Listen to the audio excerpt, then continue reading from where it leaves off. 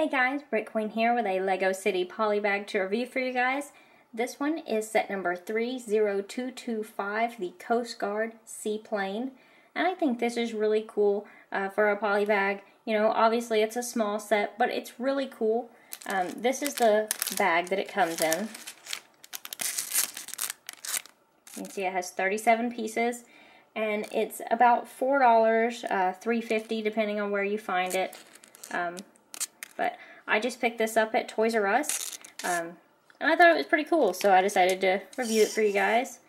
You can see, here's the little plane. It's got orange accents on it, and you do have your little Coast Guard minifigure here.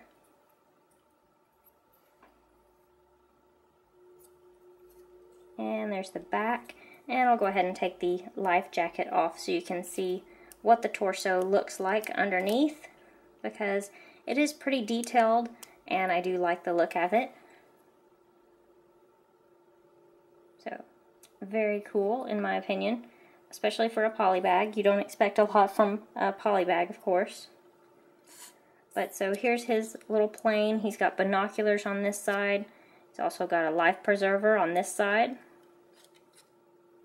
So I think it's really, really awesome for a polybag. I just thought that was really cool. So anyway, I hope you guys enjoyed this little review. Please comment, like, and subscribe, and I'll see you guys later.